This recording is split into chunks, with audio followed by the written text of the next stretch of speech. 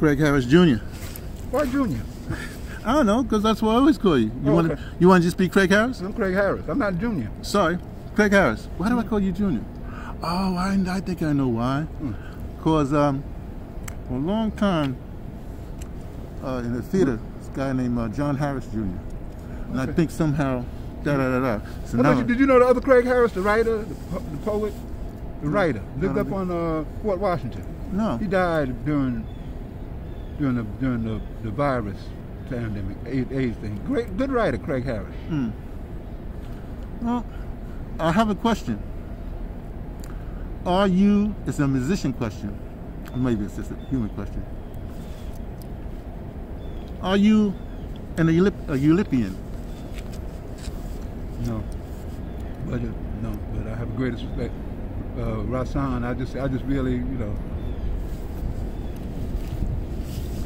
greatest respect for him. Well, what is a Eulipian? Well, that's what that was his, the woman says that was his tribe. He's a Eulipian walking among, you know, other artists. He always hung out with artists and poets and who? Basically, Rasan Roland Kirk. That's what it says on Song of the Eulipian.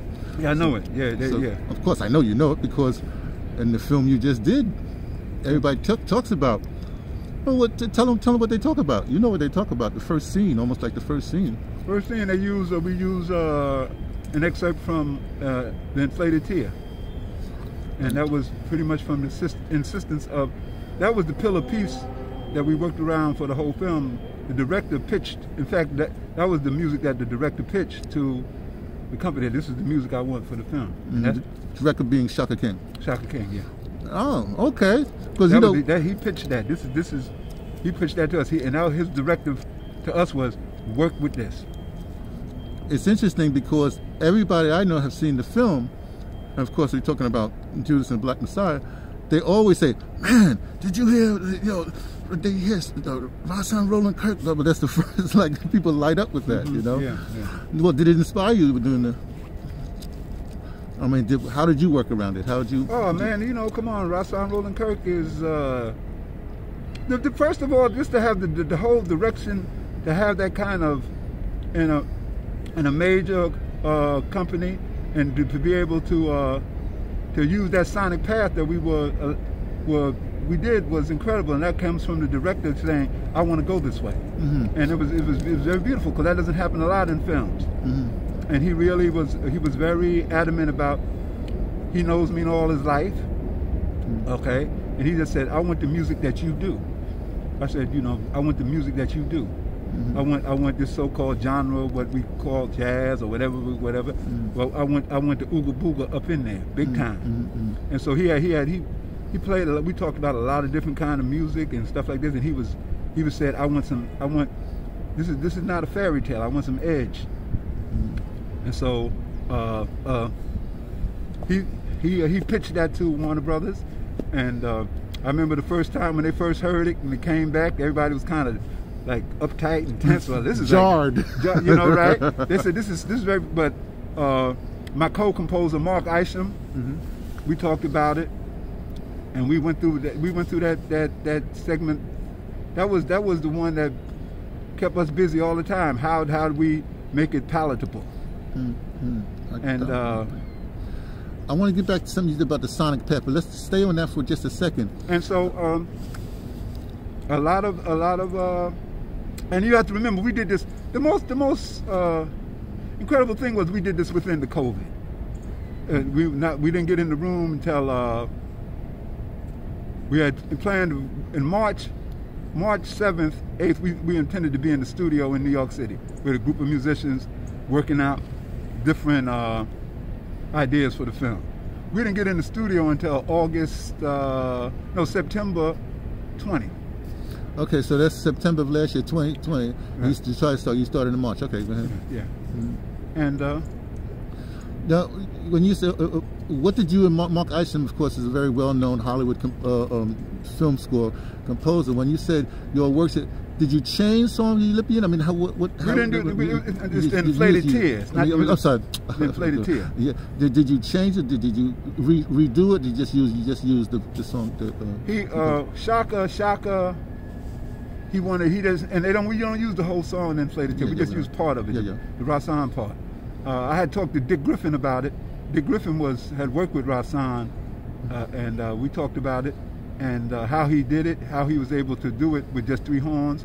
And then Mark and I submitted several different interpretations. Then Mark, and we came up to the fact that we decided to use clarinets. And then Mark extended it and wrote some strings around it. And so when the company heard it, was still jarring to them, but they said, okay, we can deal with this. Well, they're used to the strings, yeah. Well, let's. I want to go to this. I'm going to keep in my mind this sonic path, the term sonic path, but I want to deal with it right now. Let's start back with Mark. How did you meet Mark Isham? Did you know him before? How did you cross paths? How did he hook up with you?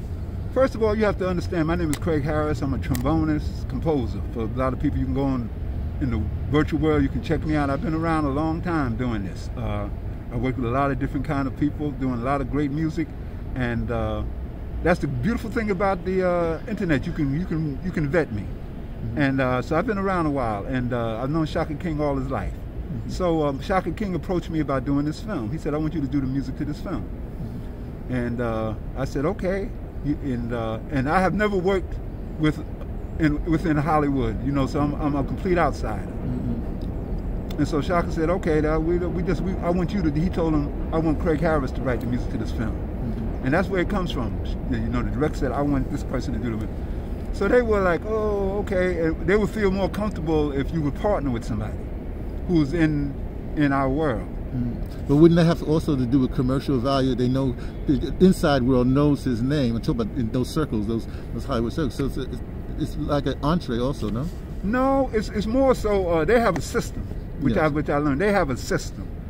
They have a system. Because if it was about name value, we could have got Jay-Z to write the music. You know, they have a methodology that they work with film. Film scoring is different from composing. It's a different genre. And so Shaka said, I want you to write the music to this film. So I reached out to a couple of people, and it didn't work out. And then I remember, like, I used to tour Europe with my band, and I'd be on the road, and I used to be on the trains and listening to music. And I used to always listen to this recording called Tibet. Oh, yeah. I used to listen to this recording all the time. Yeah. You just write that, and it was by Mark Isham.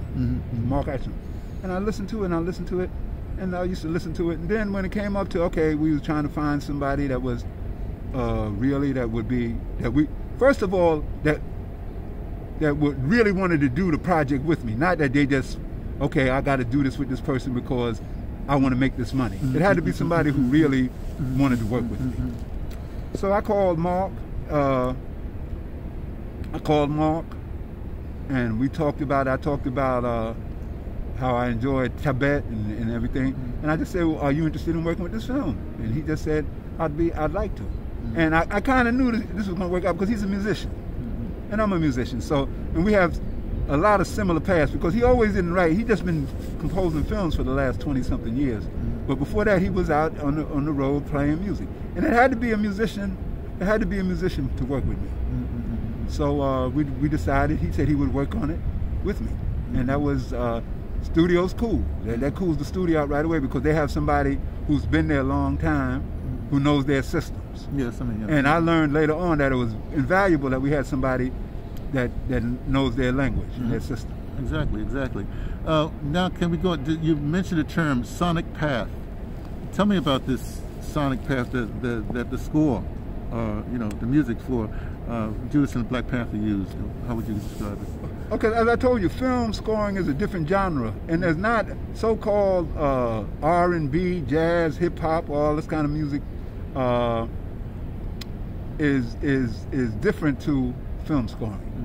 And so I asked Shaka, well, do you want a real prototype film score, like the great films like this? Or he said, no, I want what we do. I want to bring the sonic path that we do into this world. And because it's not in the films enough. It's not improvisation so-called jazz, hip hop, or whatever you want to call it. All these terms. It's not in films a lot. There's a genre. And so he said, and he was adamant about it. He said, I'm sticking with this. And he played me a lot of things. We played a lot of stuff by Max Roach. We played a lot of stuff by Andrew Hill. We played a lot of stuff by Eddie Gale. We played a lot of Marion Brown, Chick Corea. A lot of musicians come from a genre that I'm very knowledgeable about. And so I said, okay. And so that. I have to give him his compliments on that. You know, he said, this is the music I want in my film. And so we came to it, and when we got down to it, we had to make some compromises, sonic compromises, because the narrative tells everything. You know, I write in a sense of the music is first for me, first and foremost. I write and foremost. But I've worked a lot with poets in theater and dance, so I kind of gained that skill about, like, okay, we're working with another discipline here. And I was able to adapt. And I was able to adapt and learn things from Mark, and most of all from a guy named Marvin Morris. Marvin Morris. He's the sound editor. He's my music editor. He's the music editor for the film. This is a veteran. He's been working with Spike for a long time and other people. The music editor is invaluable. That's the person that takes your world and puts it into those films. And that's what I learned in it. So Marvin was a great help. So I think, and Marvin and Mark, like, they were like, woo, when we played the music, they was like, okay, y'all want to do this? Y'all want to do this? Okay, because they've been working in films. They said this is different, but they were able to help us get that path, to make that path work in that genre. So they knew each other before? They knew of each other. Yeah, but they never worked together. I think they might have worked a long time ago together. These two people that worked in Hollywood for 30 years. And so, like, you know, Eddie, a lot of music didn't make it in the film, but Eddie Gale's piece is in there, The Rain. That's Eddie Gale's piece. Eddie Gale's in it. What scene is that in? Do you know? That's the scene when they're in the restaurant right before the demonstration protest of the protest. Him and the FBI agent are at the table sitting down eating dinner. And we really we stretched it out between Marvin, Mark, and I. We just were able to find a beautiful world. We had to pull back sometimes, and we had to give more. Shaka has a great ear for, like, he likes edgy. He likes edge in his sound palette. So you know, that came up a lot of times. Is this edge, or this have enough edge, or this, or spatial? But at the same time, it was a different score. It was a different than what you hear a lot that comes out of Hollywood, and I think a lot of people say that. Now, did you find any? Well, I don't want to say surprises, but what really said, hey, I've learned something from this sort of experience, you know? Oh yeah. I mean, I know you learn from everything, day, but I mean every day. I say, Anthony, the most important thing that I really took away, I was able to build I learned about the building. Film is probably one of the more collaborative disciplines, where you got people, sound, lights, camera, action. You got and everything you do affects somebody else. So there's a lot of talk. There's producers and stuff like that. The music for me has always been solitary. I go in there and I create the music and I come out and do it. No, I don't have anything. This was, every time I did something, I had to know it's going to be with hundreds of people going to hear it and have a say so and talk about it. No, collaborative. Well, you know, I'm audio drama, so you know I know about collaboration. But the thing is, I'm interested in this. I'll call it a braid, a three-strand braid between, you know, the music editor, Mark, and you. I mean, the bond. If we do we have to have the braid, or can we pull strands apart? I mean. What do you mean when you say the braid? Like, I mean, I think, you know, braid is strong. So if Mark, and the music editor and you know, are working together, you create this braid. So that's much stronger than one strand. I was just wondering what you feel about that. I felt very. Listen, I told you it was about the team. Marvin Morris, music editor. Mark Isham, co-composer, Jessica McJunkins, contractor, music contractor, because we hired 70 musicians, a lot of them who were African American. We did a whole other thing, and we did everything in New York. Okay, that's the team. Then there was another, Earl McIntyre was the preparation, music preparation. Okay, so I think my biggest, the most thing that I worked with, I'm happy, Craig, you built a team together, a real team. And so once you have your team together, then Mark Isham and I talked a lot about what's working, what's not working. I'd run things by him, he'd run things by me. We run things by Marvin. And so it all worked. It all worked for the best. And Shaka was very involved in the music. You know, like sometimes we send in a submission in, and he'd be like, no. We'd be like, oh man, he said, can try it again. Try it again. Try it again. We just tried sometimes, like especially Inflated Tear. That like it drove us crazy. So it's about building a team and having people like you can work with and work together. I'm not going to keep you much longer, but I do have to ask you about this team building, because people don't understand that Hollywood is about relationships and teams. I mean, the classic example, I guess, is Clint Eastwood. He has the same crew, the same everything. So when he does something, he just flies right on through. Now you just started this. I wouldn't say started this team, but I mean, you just became a team player in Hollywood. What's going to happen? What's going to happen? Well, and I forgot also we had another Quelle and Chris. Those were two. Quelle is a so-called hip hop artist. So Quelle was in the team too. Quelle. We don't know. You know, this film has really shaped itself. Like we had no idea it was going to get. I knew it was going to get a reception it was going to get because of what's going on socially in the world today. But the film is really went places where a lot of people didn't think it could go. You know, so like, you know, they got the nomination from the Oscars for the best film of the year. That's big. No, it's huge, because that means that's not only you on the map. Now your phone's gonna start hooking up, ringing, the ding, the ding, the ding, that kind of thing. You know. Yeah, we'll see. You know, and that's another guy, another person on the team was Ehab Oman, who was my guru with technology, because I had to learn all this technology within, like, I started March. I was aware of it and I worked with it, but it wasn't my sole thing that I worked with. So I worked solely with the technology from March until September. No, I don't know what you mean by this technology. Logic is a music program. Okay. Okay, Logic is a music program. You know, working with Zoom with Mark across 3,000. He lives in California. Marvin lives in Denver. So we're having sessions, you know, in 3 different locations. So I mean, I'm familiar with technology, but not like this. I mean, every day, all day, I'm in front of the computer and a screen, and that was the beautiful part about this thing. The beautiful part being in front of the screen. What do you mean? Oh no, that we can still pull the work off. Necessity. That's what's happening. A lot is going to be done like that. But I guess what I'm trying to get at, you have somewhat of a team, but you're going to have somewhat of notoriety because of the film, the success of the film. So that means that I'm not going to say we're going to lose you, Craig, here in New York. We have right here with Marcus Garvey Park. In fact, you said you want to do a little concert here in the summer. Do you have a schedule? In other words, because if it takes that long, then are you going to divide your time between this kind of film kind of work and your regular stuff? What's going to happen? I'm going to press on what I've been doing, Anthony. You know, if the film stuff comes through, I can do it. But my main, I play trombone. I'm an improviser, and I'm gonna do what I do. And you know, I'm gonna do everything that I do. And if those things come along, good.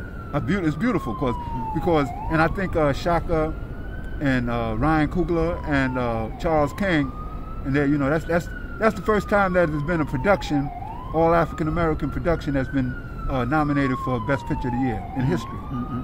So, I mean, we need to stay, you know, unilateral. We don't stop one thing. Come on, you don't stop one thing to do. We unilateral. We do unilateral everything. So I'm gonna be doing my concerts in the church in Harlem on Friday nights. And if a film score comes through, I'm gonna be doing that in the house. I'm doing everything I can do. Yeah, okay. You know, staying centered. It's like that now. This is not, well, tell us, I guess I should end this proper here, but I don't want. I want to just keep on going. Tell us about, since you mentioned, tell us about the church and how you started that, because that's very important. And you know, I have certain interest in that. But go ahead. No. Anthony, I'm a community person like you. I'm community. It's about, you know, I come from people that it's about we have to take care of home. The community is important, and that's a good part about the pandemic, because now we have to do work in our own community. We don't have to fly 3,000 miles away. We need to do the work right here in our community. That's basic for me. That's always been basic. That's what feeds me. That's what makes sense to me. A while ago, in fact, I guess the reason I brought that whole European thing in the beginning, because I think of it as community, but working with not the downtrodden, but everybody. When you do your morning walk that time, and the people out there giving out the sandwiches, and you picked up stuff for elders in the community, that kind of thing, you still do. I mean, I'm not saying other people don't do that, but it's not. I don't even think it was the pandemic that caused that. You naturally do that, don't you? I mean, they know you in this community. Yeah, right. And it's about having this. Anthony, ain't nothing like walking from my house over to the Apollo and performing. There's nothing like that. You know, you walking 2-3 blocks instead of getting on a train or stuff like that. And it goes back to Fela. When I was in Nigeria, Fela lived not far from the shrine. So Fela be in the bathtub, and he could hear the band. You know what I'm saying? That's what, you know, he could hear the band, and he just walk over there, and be normal. Or like Youssou N'Dour, when he had Chosan in Senegal. You know, this is an international artist, but he's home, so like he's in the Chosan every night when the band's off. They play at midnight, and he just walking through the audience, and they be like, you saw it. I need 5 seats. I was at his club in Dakar. It was amazing. It was unbelievable, because they started very slow. They wasn't even there. The DJ, I'm dancing on the floor by myself, and then all of a sudden things start to happen about 2-3 o'clock in the morning. All of a sudden, everybody is amazing. Let me ask you something. Because I'm staying on this community field. Now, I know you started with Ross and Roland Kirk. So is this not an evolution, but is this a continuation of this? What did you learn from? I'm talking about Sun Ra. Is this a continuation of that? What did you learn in your travels? I'm assuming now you're at, not say at the top of your game, but you're ensconced really in your game. But what has informed this game right now? Consistency. There's no like.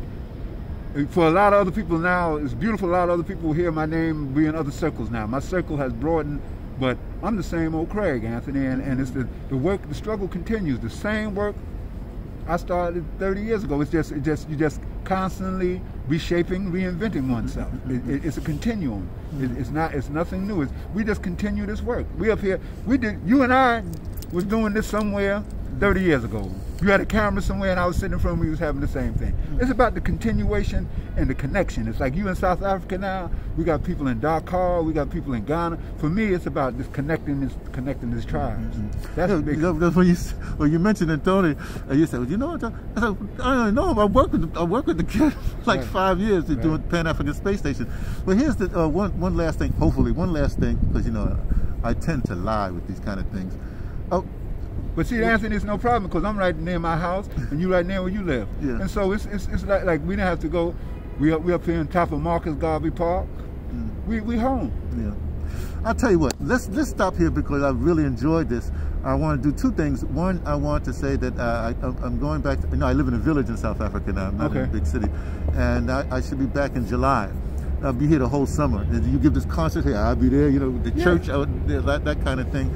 But I have to thank you on camera once again, because the last real big audio drama I did in New York before I left in '97, left big kind of things like that in the city, or BAI, was Glorious Monster and the Bell of the Horn. Right. And I told you this before, it was so funny, because I was trying to explain to the musical director, was supposed to be guy Wade Barnes. I never worked with him, and I was down at City College, and I was trying to explain to him, and you happened to walk by, and he was just bewildered, and you say, oh, Anthony's crazy, come on, let's talk musician talk. So you just took him away, and it was amazing. I said, oh gosh, good.